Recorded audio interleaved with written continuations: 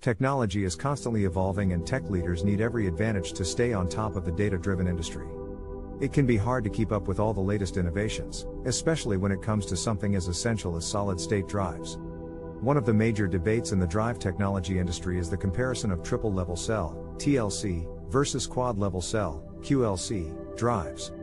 In pursuit of better performance, lower space requirements and increased cost-effectiveness, many people have misconceptions about QLCs that may be preventing tech leaders from achieving operational and financial goals. N. In order to help bring some clarity to this debate, today we'll be busting the myths that persist about QLCs. The first myth is that under normal operation, a QLC drive will wear out so fast that the cost benefits are wiped out by frequent replacement costs.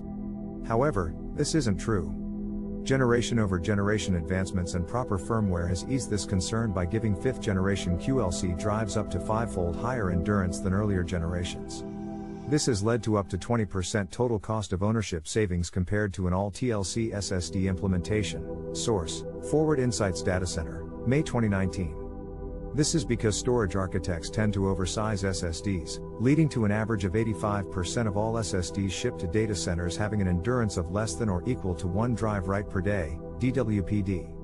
And it's important to note that studies with massive sample sizes have shown that 99% of systems will use at most 15% of a drive's usable endurance by the end of life. N. The other widespread myth about QLCs is that their performance can't come close to that of TLC drives. But this simply isn't true. QLC media was initially paired with older SATA interfaces that restricted speed, but newer PCI-based QLC drives are now within a few hundred MB/s of TLC on many important benchmarks and in real-world workloads.